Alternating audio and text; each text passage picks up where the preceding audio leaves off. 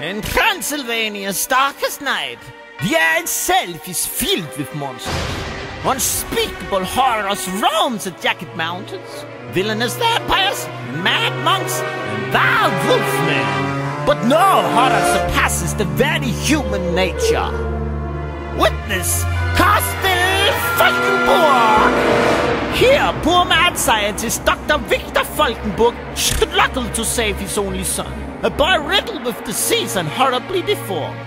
Using unhallowed instruments of unlife and the terrible power of lightning, he managed to place the boy's brain upon the shoulders of the powerful body of a gorilla. Hoping the near indestructible body would shelter the fragile organ, the doctor would start looking for a suitable replacement. He would stop at nothing to one day provide his innocent son with a healthy, beautiful body through which he could take in life. Alas!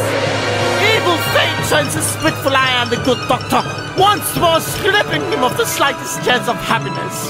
An angry mob of men from the nearby village of Gunnerschlau stormed Castle Falkenburg shortly after the operation and burned the place to the ground. Now separated from his father by the fire, the creature managed to escape the blazing castle ruins and is now making its way towards the valley below. Take pity on the poor thing, because it is but a child! And when it reaches its destination, the creature will surely meet a quick and painful death by the hands of the mob.